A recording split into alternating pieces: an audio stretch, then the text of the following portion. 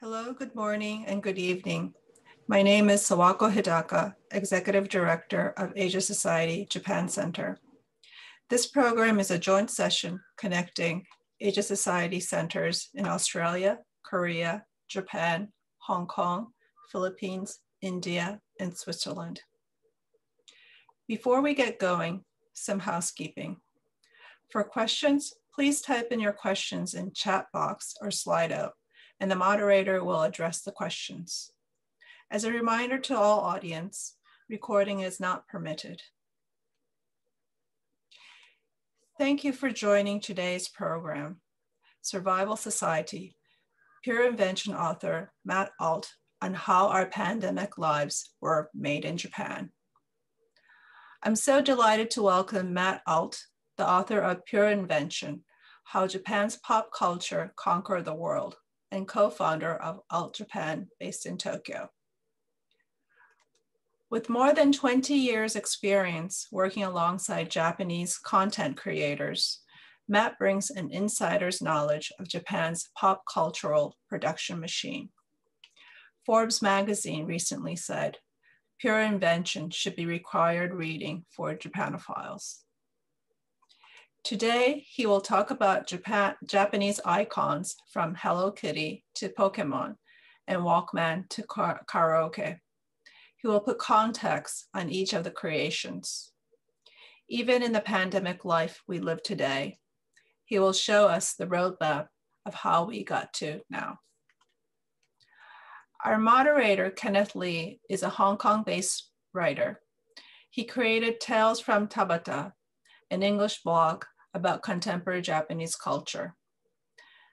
He also has a Japanese blog called Tabata Book Log, which you could check out all his reading.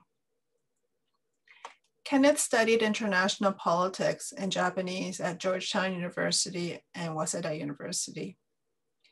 He's a licensed sake sommelier and currently works in legal services. Now over to Matt Alt for his opening remarks.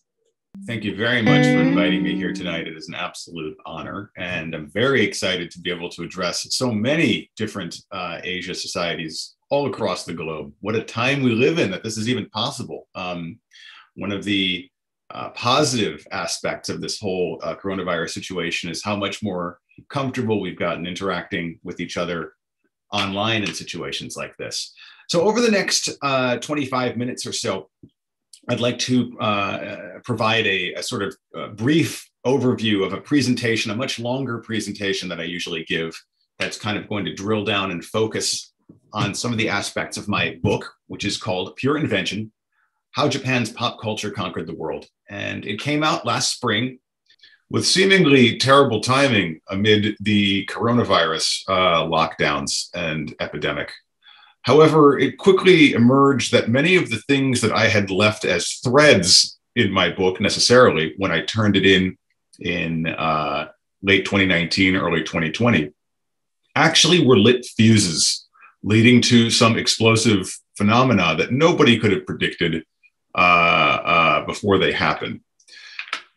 Before we get into that, without any further ado, I'm going to share my screen now, and we'll begin the presentation. Let's put that presentation mode. Here we go. We live in very strange times, I think we can all agree. We're more interconnected than ever before, yet seemingly crushingly lonely. We live in a period where the milestones and goalposts of adulthood seem to get continually pushed off, to the point where many young adults even refer to their grown-up lives as adulting, as though they're just going through the motions, as though they've lost faith in their ability to even mature and grow up. We're beset by electronic systems that make us simultaneously the center of attention, yet isolate and alienate us at the same time. When things get rough, we escape into virtual constructs to help soothe ourselves and connect with other people in a fantasy environment. Indeed, even the most fundamental aspects of human interaction, simply talking to each other, interacting, have been gamified through the functions of likes, page views, and such. And most recently, we've seen the rise of disturbing cyber religions that have spun off of online communities that are full of rage for the way the system is mistreating them, so they believe, and other expressions of rebellion, such as the most recent pushback by members of the bulletin board Reddit against Wall Street, who are buying stock en masse with the explicit intention of tumbling and crushing Wall Street firms, Wall Street investment firms. Now, it would be very tempting to say or believe that all of these things are products of our modern era. They're products of Silicon Valley. They're products of, all of the things that we've created up to now. But what if I told you that each one of these phenomena has a very distinctive precursor in Japanese culture, Japanese society, decades before we saw them happening in the West? From the fact that young people in Japan were starting in the 1990s, had a very difficult time launching their adult careers and even leaving the nest, where adulthood, again, was being reimagined by young people across Japan who felt crushed by their own nation system, where new versions of communication emerged and were forged on the streets of Japan to suit electronic mediums that took off in Japan before they took off in the rest of the world, most famously emoji, which we now use all over the world. And while it's tempting to think of sites such as Instagram as having created influencers who believe they're the center of the world, in fact, the karaoke machine could be called the first user-generated content that made everybody feel like a star, if only for the duration of a song, which had profound effects not only on our leisure lives, but on the music industry and even how we lived our lives out on the streets. For instance, how we cocooned ourselves in personal media spheres. Right now, we all have our faces pressed down into iPhones all the time, but the precursor of all of those electronic devices that we take for granted today is the Sony Walkman, which was invented in 1979 and quickly swept the world with its ability to create a bubble that let us shut out the world around us. So too, strange cults emerge in Japan. On the bottom, you can see this comic book style image of the Aum Supreme cult, which in 1995 launched a horrific nerve gas attack against the Japanese subway system.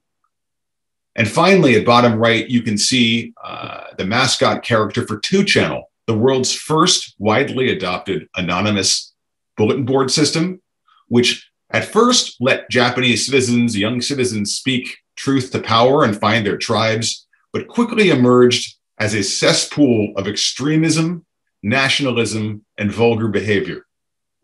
Decades before similar things emerged in the West. First, a little bit about my book. The title of it is called Pure Invention, and that's taken from a quote by a man named Oscar Wilde, an Irish playwright, who wrote, "In fact, the whole of Japan is a pure invention. There is no such country, there are no such people. The Japanese people are a mode of style, an exquisite fancy of art."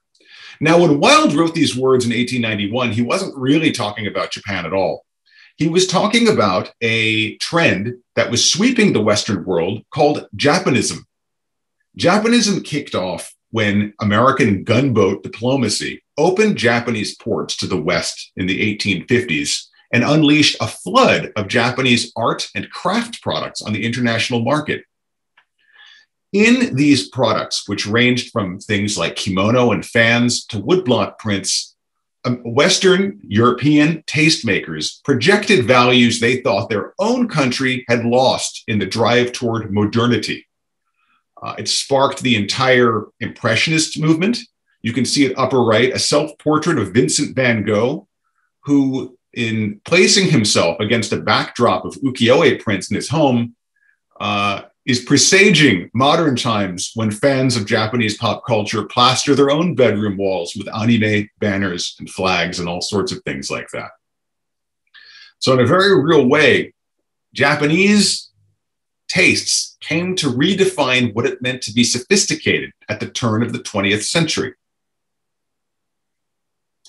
Today, this continues in a very real way, in the fact that we see people all over the world embracing Japanese tastes and values in their fantasies and in their real lives. This is actually a moment from April 2015, when President Barack Obama, welcoming the Prime Minister Shinzo Abe at the White House, said that today was a chance for Americans to say thank you for all the things we love about Japan, like karate and karaoke, manga and anime, and of course, emoji.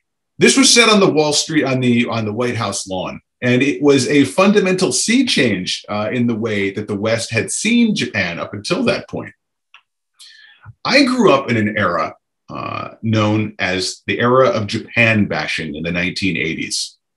This was a period after World War II when it was believed that Japan's economic ascendance equaled rivalry to American hegemony, that Japanese products were disrupting Western, not only American, but European markets one after the other, first electronics, then the automotive industries, undermining Western democracy's confidence in themselves, to the point where we literally were framing Japanese business as an invasion of our markets. When I was young, it wasn't all uncommon to turn on the TV and see images of adults smashing Japanese products or protesting against them in the streets. So too, when we turn to entertainment, were images of an ascendant Japan entirely common. This image at bottom right is from the movie Blade Runner, which is set in Los Angeles of the far-flung year 2019, but it's a Los Angeles that looks a lot more like a Hong Kong or a Tokyo than it does an American city, with kanji character signage and giant-sized electronic boards featuring geisha popping pills and selling all sorts of products. Now, while all of this was going on in the adult world around me, that wasn't exactly the case with myself. I was a teenager at the time, and my young friends. We didn't see Japan as a rival at all. We were surrounded by fantasies from Japan that were not exactly disrupting our fantasy lives, because there was nothing on the American market that could compete with these things. First, Japanese video games in the form of Pac-Man and Donkey Kong, handheld precursors to the portable games we take for granted today, illustrated entertainment in the form of manga, comic books, and cartoons that we tuned into every day as we came home from school, all sorts of complex gadgets and toys that were nothing like the playthings that our Western toy companies had provided for us. And perhaps most importantly, the Nintendo Entertainment System, which arrived in the mid-1980s and provided a delivery device for all sorts of content made in Japan straight to the hearts of Western youth. I grew up, I majored in Japanese in college, and I began working for the US government as a translator. And at the turn of the millennium, I co-founded my own company with my wife. It's called Alt Japan Co. Limited. It's a localization company. And we specialize in helping Japanese creators translate their visions and their words into English and other languages so that they can sell their content abroad. And 20 years of experience doing this is, I've had a kind of seat at the table with Japanese creatives and tastemakers, and I've seen the way Japanese fantasies spark into life, how they're marketed, and how they're translated for foreign audiences. Over the years, when I first started doing this, there was often quite a lag between the time that a Japanese show or manga or product came out in Japan and when it was released in the West, sometimes months, sometimes years. And often there were quite a few changes made to those products to make them more palatable, especially to Western audiences. But over the last 10 years or so, I started to notice a trend, which is that the fans of these products were getting increasingly vocal. They wanted their Japanese fantasies as quickly as possible, and they wanted them as authentic, as close as possible to the original Japanese. At first, I thought, maybe this is some kind of modern day Japanism. Maybe these are just obsessed fans. But then I realized that wasn't the case, because it wasn't just the most vocal fans. It was everybody. There was a great synchronization of Western tastes and Japanese tastes happening. And that's precisely the story that I try to tell in Pure Invention. How Japanese fantasies unwittingly transformed Western dreams, and in the process, our realities. Because it's very difficult to imagine how we're going to change our realities without fantasies to help us do that. To tell this story, which is actually quite large in scope, I use the lens of hit Japanese products of all sorts. Toys, upper left, you can see the first hit product after World War II in Japan, a tin toy Jeep made out of junk tin that was scavenged from American military bases. I tracked down the very first karaoke machine, which is still owned by the now quite elderly gentleman who made it. I tracked down the first Hello Kitty product, which is this purse which went on sale in 1974. And from it, an empire flourished of kawaii cuteness and femininity. Of course, you can't forget the first Walkman, the first hit anime intended for adult audiences in the form of Mobile Suit Gundam and other cartoon shows that appealed to demographics that were in the West, seen as very cutting edge for illustrated entertainment. Japanese video games, of course, perhaps most importantly, Pokemon, which swept the planet in the late 1990s. The creation of new online vocabularies forged in the crucible of Japanese youth communities on the streets of Tokyo and other big cities, such as emoji. And perhaps most importantly to our current moment, anonymous online bulletin board systems. This is a screen capture at bottom right from 2channel, which is the precursor of a website that we know in the West as 4chan, which led to further developments such as 8chan and 8kun that continue to roil society and politics today. I call the products in Pure Invention fantasy delivery devices. These are products that are more than the sum of their parts. They change the way that we see Japan, and they also change the way that we lived our lives, and sometimes both at once. To be considered a fantasy delivery device for the purposes of my book, a product had to be inessential. It was something we bought not because we needed it, but because we wanted it. It had to be inescapable. It had to be such a hit that really there was no way to get around it, like, for instance, Pokemon in the late 1990s. It also had to be influential. Like I said before, it had to be something that changed minds, not only changed minds about Japan, but also changed minds about the way we live our lives. I call these criteria the 3 ins, and they define the products that I use as the lens to explore how Japanese fantasies inflected our own and changed our realities. Now, normally I would go through a very long, hour-long discussion of all of the different products in the book. But because we don't have a whole lot of time, I'm going to jump ahead to a period of time right after the, whoops, do you know what? I'm sorry. We're going to have to hold on 1 second here because I realized I think that I am using an old version of this presentation. Please bear with me for just 1 second. I'm going to reopen that. While I'm reopening it, let me explain a little bit about Japanese post-war history that's kind of key to this. After World War II, Japan went through a period called its high growth phase. And that's the time that led to the Japan bashing I talked about of the 1980s. Japan bashing during that period, it seemed like Japan was quite literally going to take over the world. People were worried that we would be Japanized in a bad way, that we'd all be working for Japanese bosses, and that Japanese people would be calling all of the shots. However, things didn't exactly play out that way. In 1990, let me get my screen sharing going on here. Share this. Here we go. In 1990, the Japanese stock market experienced a terrible crash.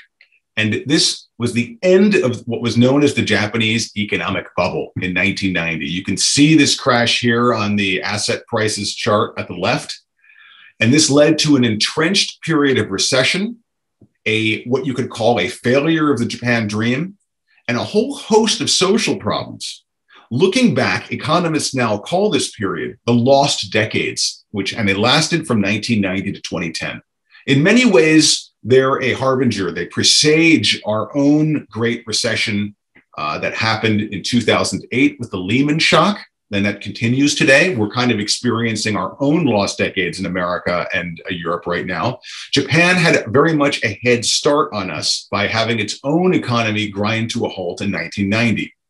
When this happened, suddenly Japan was not in the headlines anymore. It was written off as irrelevant. The Japanese experiment had failed. And at that point, American tech industries were taking off, and the lens quickly shifted to them. A whole host of problems began to occur in Japanese society in the 1990s around this time. A plunging fertility rate, known as a hyper-aging society. By 2010, literally more adult diapers were being sold than baby diapers. In the 1990s, we saw in Japan the employment ice age, which was a period of time when even graduates of good schools, good colleges and universities in Japan, top ones, had a hard time getting a job if they could get one at all. And the rise of the Freeder economy. Freeders are what we know in English as temps. It was kind of the gig, the beginning of what we now know as the gig economy in the 1990s in Japan. We saw the rise of cults, such as Alma Supreme, who I mentioned before. We saw political dysfunction with 14 prime ministers coming and going in just that 20-year period between 1990 and 2010, with none really being able to articulate any kind of vision for their country, let alone for young people who were suffering arguably the most. Media pundits coined all sorts of new terms, such as parasite singles, young adults unable to leave the nest, compensated dating, which are Japanese schoolgirls who were selling their time and sometimes their bodies to older men in exchange for designer clothes and handbags and things like that. The word hikikomori, which is now pretty well known around the world, was coined in the 1990s to refer to people who refused to leave their bedrooms at all, recluses who stayed locked in their homes. And also the word otaku was a buzzword. It referred to grown-ups who were dropping out of society and hyper-consuming kid stuff, refusing to grow up, a sort of kidult a decade or so before that term took off in the West. One of the key vectors for Japanese fantasies into the Western world, and we'll see why this is important here in a moment, was the family computer in 1982. It was known as the, whoops, went ahead there. Whoa, going a little ahead of myself here. Let's reshare that. Sorry about this. That is odd. I'm having a hard time controlling this. Let me see what I can do here. Apologies for this, people. I promise I'll get it right this time. Very odd. Well, I can't control this.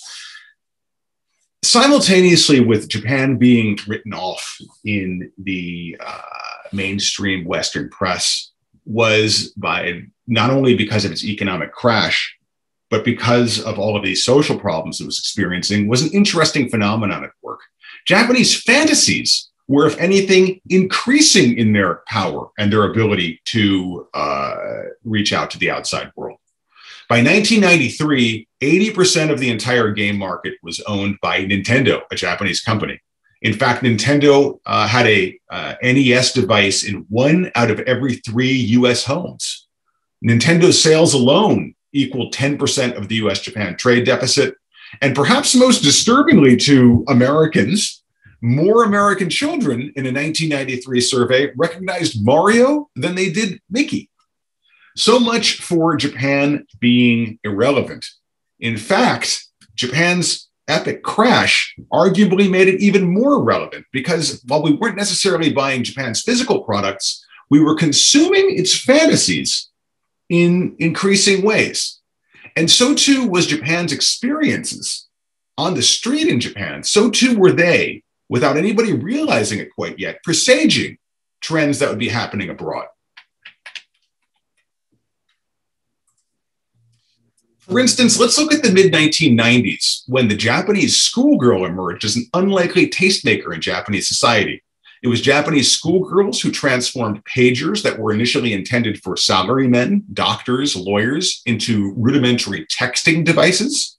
It was Japanese schoolgirls who also transformed another device that was intended for salarymen, a photo booth called Print Club, that was originally meant for salarymen to take photos of themselves to glue onto their business cards and turn it into a selfie machine that they would go to and accumulate literal Facebooks of stickers of their friends. It was Japanese schoolgirls who pioneered the use of emoji, which were originally included in Japanese cell phones as a graphical element to allow websites to load faster when internet speeds were a lot slower than they are today.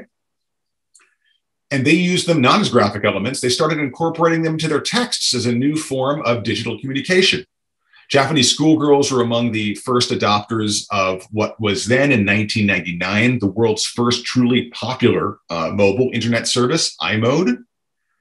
And so too did they disrupt the entire karaoke industry as a new streaming karaoke system emerged in the mid-1990s to cater directly to their tastes, transforming Japanese karaoke from an old guy pastime into a young girl pastime virtually overnight. And so too the Japanese pop industry, which until that point had been dominated by enka ballads for old people and suddenly was now being overtaken by idol singers of the sort that we see today. All of these trends were due to the Japanese schoolgirls who transformed all of these products that were originally intended for adults into a new form of communication for themselves, suited for the digital era that they found themselves adrift in.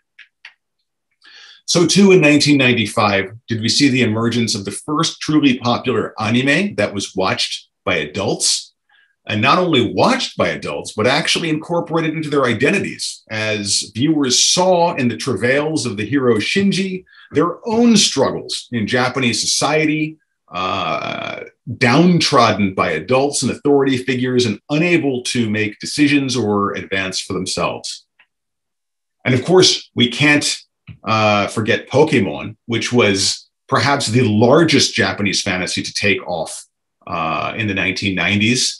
It was initially intended for a Game Boy system that was on its last legs. It was about to be retired, but it transformed the meaning of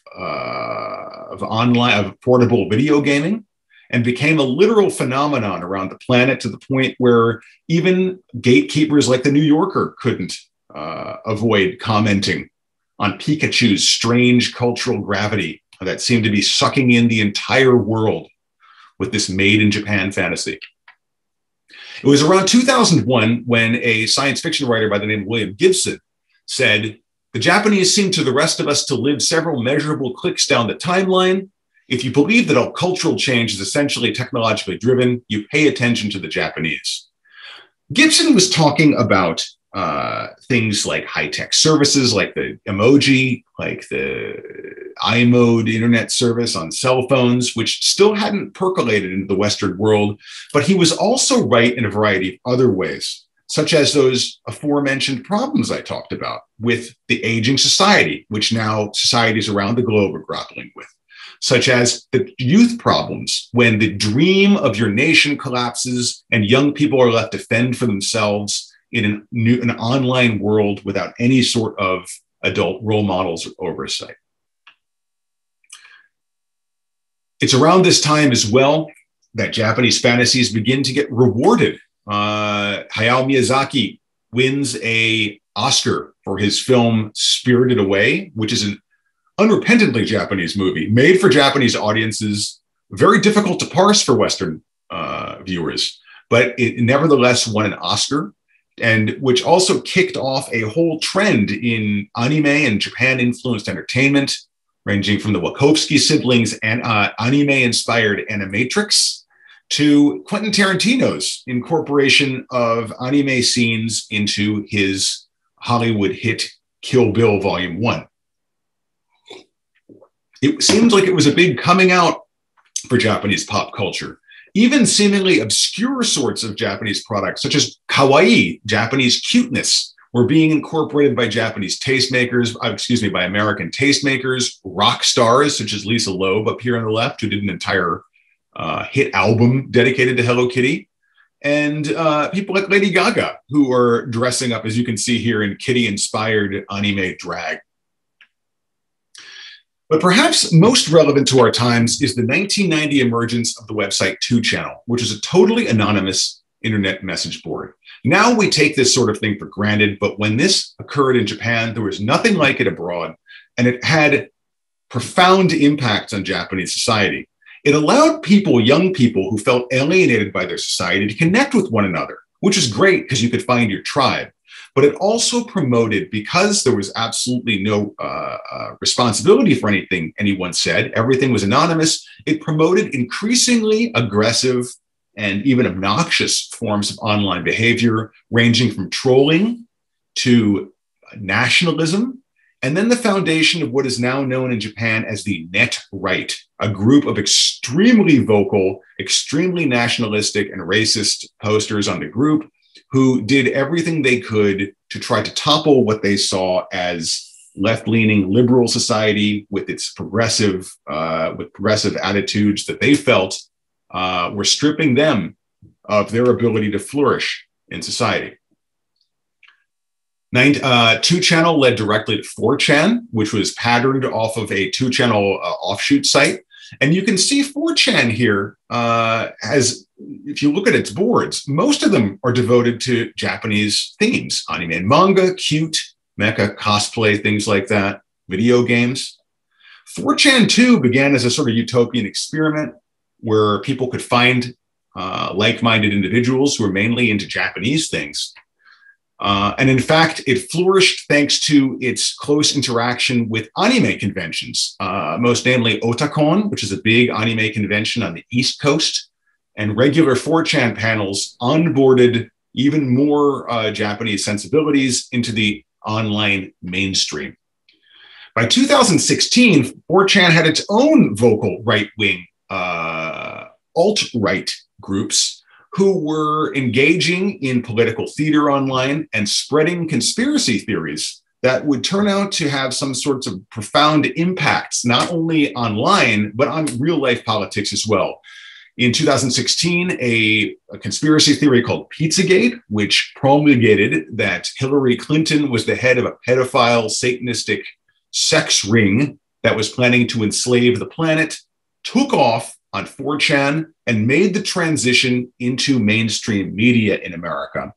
Arguably, it played a role in her losing the 2016 elections because 4chan's alt-right posters threw themselves behind Trump, using a bizarre synthesis of anime and politics to make memes that they spread throughout the internet. This grew to be such an issue that at one point during the campaign, a GOP strategist called Trump supporters childless single men who masturbate to anime, which was really a kind of shocking moment just to see this on mainstream TV for one thing, and for another, to see how Japanese fantasies had so inflected American youth, particularly online, that it was actually beginning to transform American politics. This is true on the other side as well. After Trump got elected, there was a march, a women's march in Washington, D.C., and its participants donned these hats called pussy hats. I interviewed Krista Suh, who is the co-creator of these hats, and she told me that she was directly inspired by Sanrio and Hello Kitty when she created them. So you can see that this, the infiltration, the percolation of Japanese sensibilities into American society was not limited to any one political party or any one group. It was culture writ large. We can also see this same sort of thing happening around the world, such as in the use of anime imagery for the Thai democracy protests, and also some incorporated into the Hong Kong democracy protests of last year. And most recently, we've seen this infusion of Japanese sensibilities in the form of Animal Crossing: New Horizons, which debuted right in the middle of lockdowns last year, seemingly terrible timing, but went on to sell 11 million units in 1 month alone in March, and then 31 million by the end of the year. It was a virtual sort of fantasy where people could make their own island and kind of enjoy it while they were locked down in their own homes. We were all transformed into virtual hikikomori by the COVID lockdowns of last year and continuing today. So too are we seeing strange movements that evoke the cults that Japan struggled with in the 1990s, most specifically QAnon movement. QAnon emerged on 4chan. It is a mutation of the Pizzagate conspiracy theory. And it led to, most famously, the attack on the Capitol in January, the US Capitol in January of 2020. And in a final closing here, this is an image that was taken on the floor of the Capitol during the siege. And it shows a gentleman who is arguably dressed in a cosplay that is inspired by Western video games, military video games. But perhaps most importantly is the person standing behind this gentleman. It's his mother. It turns out that many of the people who participated in the siege on the Capitol were either driven to or facilitated by their parents.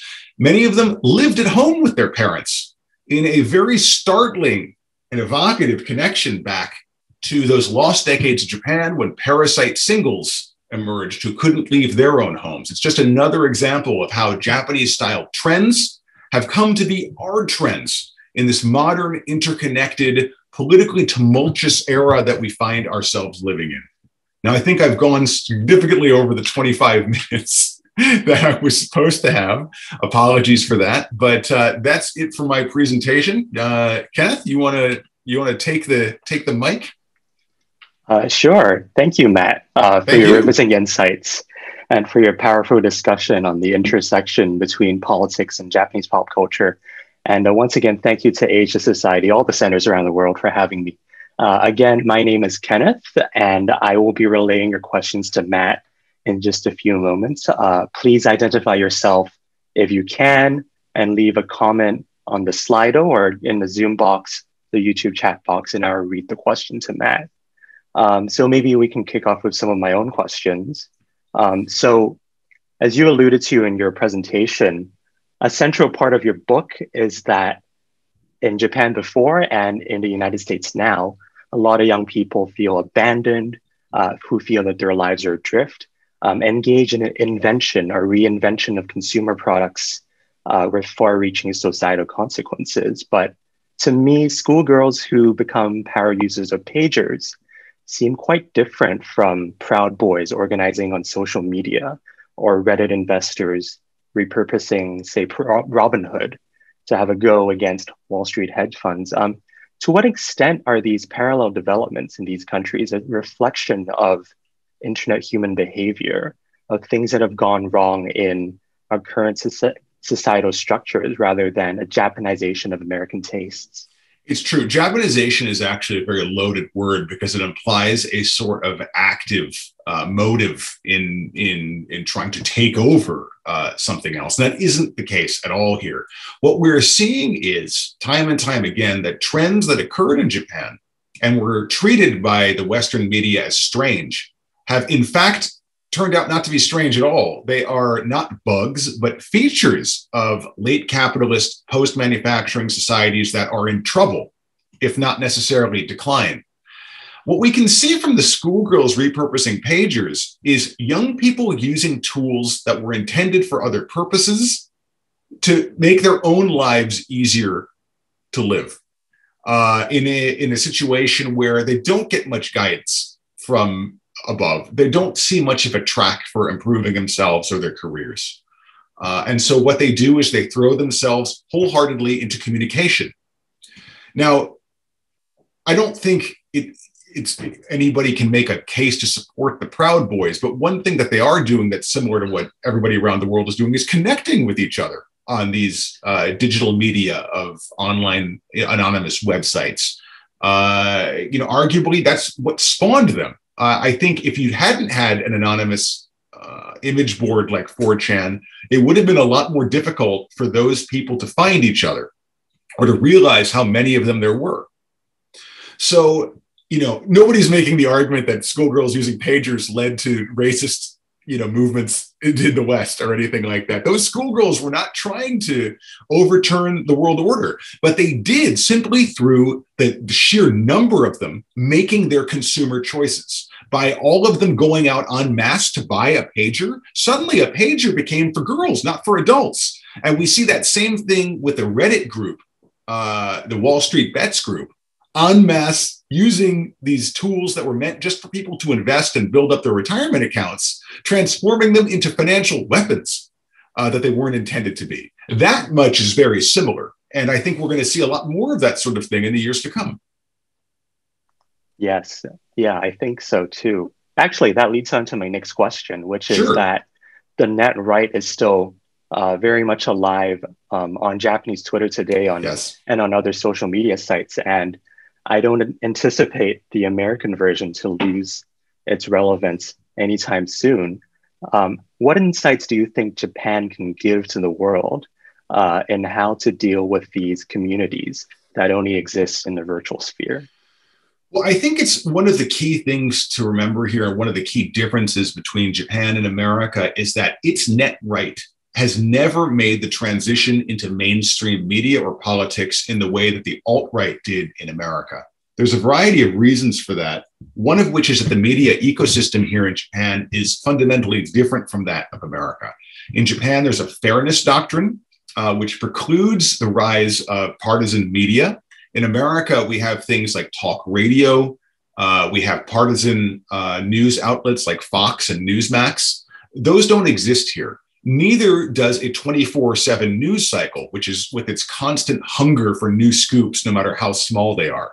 And also Japanese mass media gatekeepers are traditionally hugely reluctant to rely on any kind of online sourcing.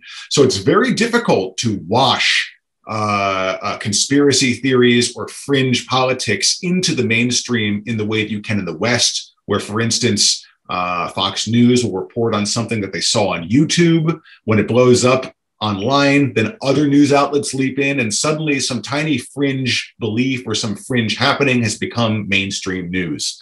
It's very difficult for that to happen here, and that's one of the big reasons that we haven't seen QAnon rise here. Even though Japan had an alt-right before America, even though Japan has had apocalyptic cults, even though Japan has had a long history of conspiracy theories, some of them quite violent, such as the anti-Korean conspiracy theories of the 1923 earthquake period. And also after Fukushima, we saw similar from the alt-right anti-Korean and Chinese rhetoric and conspiracies trying to spread online, but fortunately were contained by this Japanese ecosystem that differs from our own. So there's that kind of barrier here. And I think it has kept some of the more extreme elements from inflecting society in the way that they have in the West. Great. We'll get into some audience questions in just a moment, but I guess turning on to the more pulp culture aspects. So a recurring theme in your book is the organic quality of the entrepreneurship that kind of gives rise to the fantasy delivery devices. You talk about how an NBC employee came across Astro Boy just by accident in a Tokyo hotel. Yeah. Yes. So we see that Japan is trying to capitalize on this global interest through things like the Cool Japan campaigns or anime tourism initiatives. And Mr. Abe himself appeared in Rio in a Mario hat.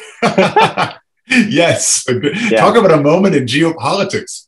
Yeah. So how would you evaluate these more official or more corporate initiatives? So this is the really interesting thing. The Japanese the Japanese government's Cool Japan program is a completely separate thing from actual cool content being produced in Japan. In fact, it's in many ways the antithesis of cool. Like, is there anything less cool than the authorities telling you what's cool? But putting aside the efficacy of the Cool Japan program, one of the lessons I learned from investigating and writing Pure Invention was how little these Japanese tastemakers considered foreign markets when they were making these products. They made them for Japanese people first and foremost, and outside markets were secondary. If they sold well abroad, great. And certain companies were well poised to take advantage of that, such as Sony and Nintendo, which already had foreign offices and a certain amount of expertise in exporting products abroad. Others were not so, like the inventors of the karaoke machines. Never, ever imagined exporting those abroad. They were only exported abroad much later by big electronics companies who had kind of taken them over. Similar for the Japanese toys, similar for Hello Kitty. And Sanrio did open a variety of Sanrio stores abroad in the 1980s, but its taking off among adults was something purely organic, not planned by Sanrio, and only exploited really to a limited amount in the early years by Sanrio until they realized that actually the real audience abroad wasn't schoolgirls, it was tastemakers like Lady Gaga and like becoming a lifestyle product. So, you know, it's the more that a product actually became a lifestyle product, the more it's likely to have been a fantasy delivery device in the first place. So there's a kind of a little bit of, there's that aspect of it as well. But I forget where we're going with this, but yes. Great. So let's turn to some audience questions. A lot of consumers of Japanese media in the West are fringe groups, e.g. weebs.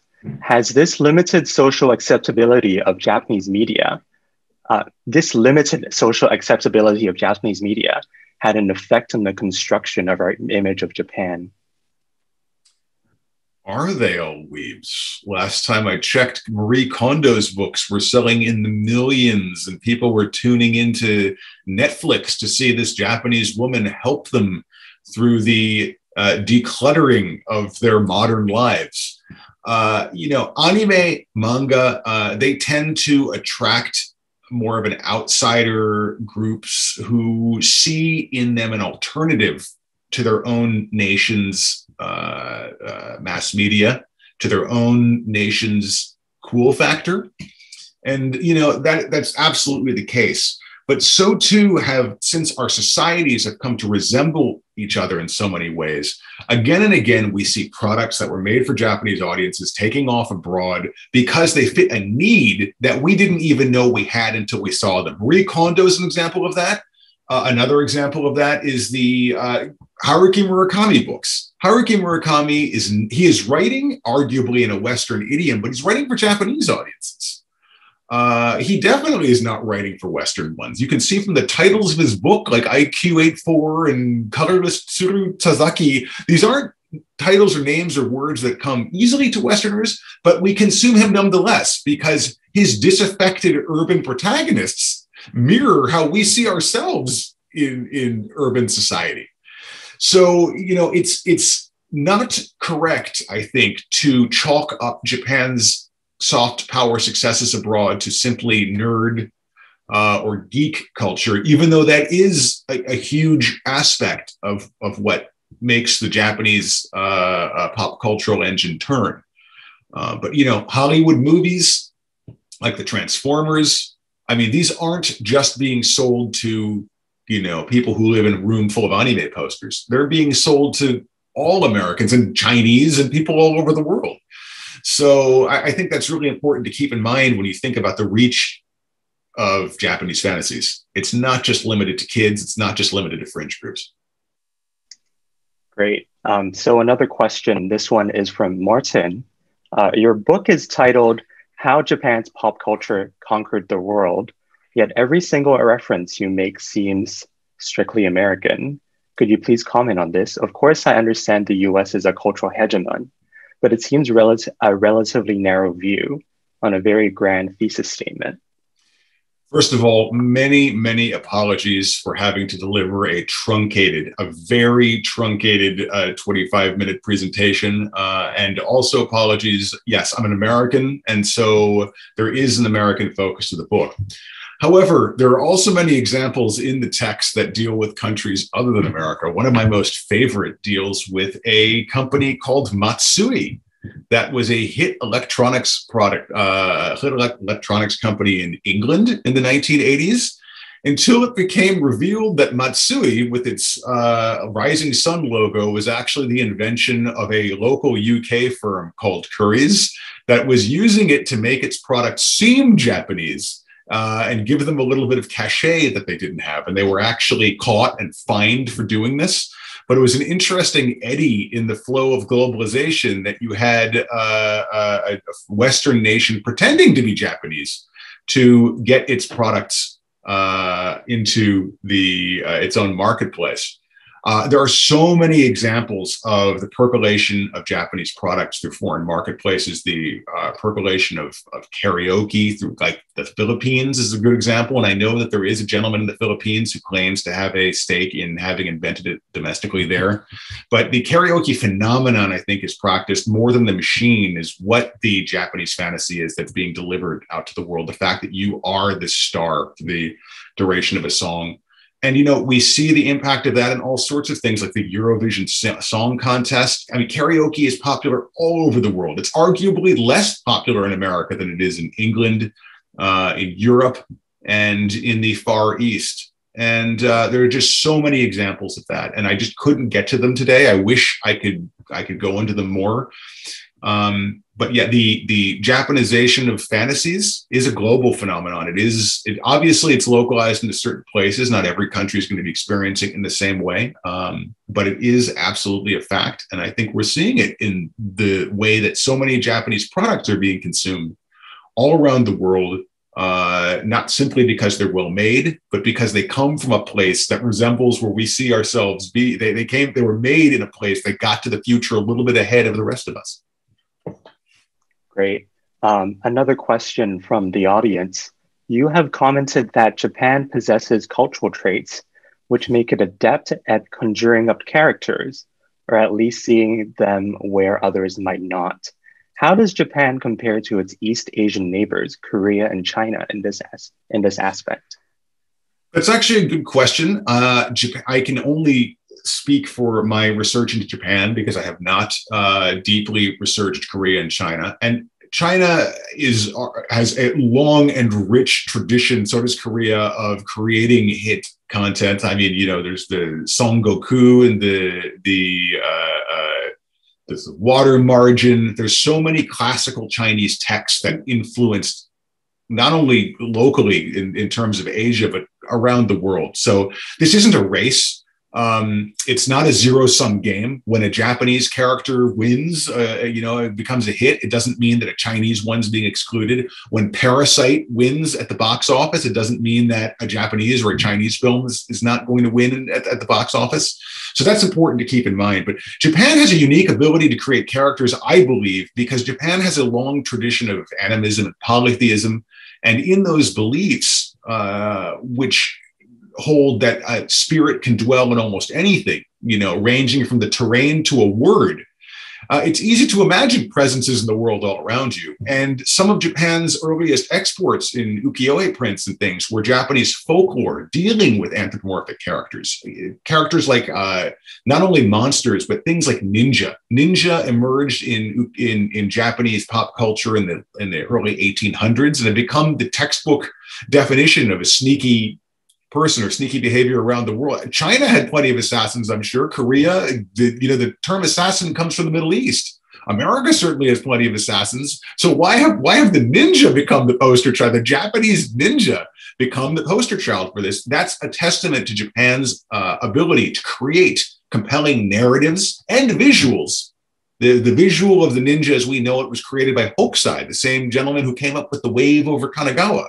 So we have a lot of craftsmanship going into both the visual and the narrative storytelling here. And I think that is the bedrock of why Japan, again and again, is able to create these characters that not only become hits in their own country, but around the world. Yeah, thank you. I think that's also really a fascinating area to look into in the future, because I think in Hong Kong, at the anime and game conventions, we see a lot of merging of these visuals from a lot of Chinese companies who are creating mobile games, but have kind of anime art styles too. Very fascinating. A question now from Caitlin. May I ask if you could share anything about the rise of gachapon machines and adults collecting miniature models and toys? Wow, that's a pinpoint question. It's a great one too. God, I love gashapon machines. Actually, though, Japan has a long tradition of little figurines going way back to the 19th to 18th century. There was a type of ornament used on the kimono called the netsuke. And it was a toggle. It was like a little toggle attached to a string that would let you hang the equivalent of a wallet, a purse, or maybe a tobacco pouch on the obi of your kimono, because kimono didn't have pockets. And over the years, these changed from just simple little balls or, you know, pieces of whatever into intricately sculpted little figurines. And if you look up netsuke, Netsuke online, you'll see all sorts of examples of people from the 1800s and before of these kind of playful figurines based on all sorts of things, from not only real life like cats and dogs or like samurai or like frogs, but also imaginary creatures, yokai monsters, oni, demons, all sorts of wild and imaginative things. So there's this long tradition of sculpting small things that appeal in a playful way to adults. And gashapon, I think, really hit a kind of sweet spot for Japanese designers who I think thrive when they have a certain amount of restrictions around them. You know, everything from haiku, which could be called a kind of constrained poem into that 575 meter, to the smash hit video games of the 1980s, which had a very limited palette and a very limited amount of ability to display. But yet Japanese designers were able to make these really compelling characters like Pac-Man or Dig Dug or Donkey Kong. It's that same sort of process, I think, that you see at work in the gachapon. And, you know, Japan loves its vending machines, so why not vend little toys as well as drinks and all sorts of other things? This is my own follow-up question. What's the most interesting gashapon you've seen in Tokyo? Actually, I was just recently tweeting about this. I found this series of gashapon of external air conditioning units, like the ones that you see on the outside of buildings. And like there was a whole series of them. And like there's literally a gashapon for everything. Everything. I've seen like gashapon for like construction workers' helmets. I've seen them for you know, things like cans of paint. You know, there's even gachapon of gachapon machines, all fit into that little capsule. How meta is that? So that kind of playfulness, I think, is one of the engines of Japan's creative culture. And it fuels everything from manga and anime to the idea of, let's take a big stereo system and make it small so you can carry it around with headphones, which is how we got the Walkman. That's a very playful way of making a piece of electronics. And I think very linked to all of that, let's work around the limitations and see what we can do within that. Great. So I'll hand it over. Thank you so much, Matt, for asking the audience questions. I think we'll hand it over now to Joy, who will end our talk. Well, thank you. Yeah. Thanks, Kenneth and Matt. I think there's a couple of more questions, but perhaps we can send it over to you, Matt. Absolutely. Everybody, feel free to get in touch with me anytime. I'm happy to answer these over email or whatever. Yeah, and maybe later you can also tell us where we can buy your book. That's a smart idea, isn't it? Yeah. So thank you again to you and Kenneth for the discussions today, and especially on your fascinating take on Japanisms and more. So we're very appreciative of our Japanese Japan Center, led by Sawako, for bringing all the Asia Society centers together for this talk. And I think we refer to them as Japanese pop culture, but the reality is things like manga, anime, gaming, technology, etc., have really created a global language, don't you think? And yeah, and it allows all of us to converse better, especially our young people across Asia and the world. So with that, Matt, thank you again. Good evening, and let us all continue to stay safe and healthy. Over to you so much. Your last minute reminders or where to buy your book. Yes, thank you. Well, Pure Invention, How Japan's Pop Culture Conquered the World is available at any bookstore, your favorite bookstore. Support your local bookstore. If it's not in stock, it can be ordered. It is a mainstream release from Crown Publishing in the United States. And it's also, there's a UK edition available as well. You can see the different covers behind me. But by all means, look forward to your local bookstore. And thank you very much for your support. Thank you. Over to you, Sawako.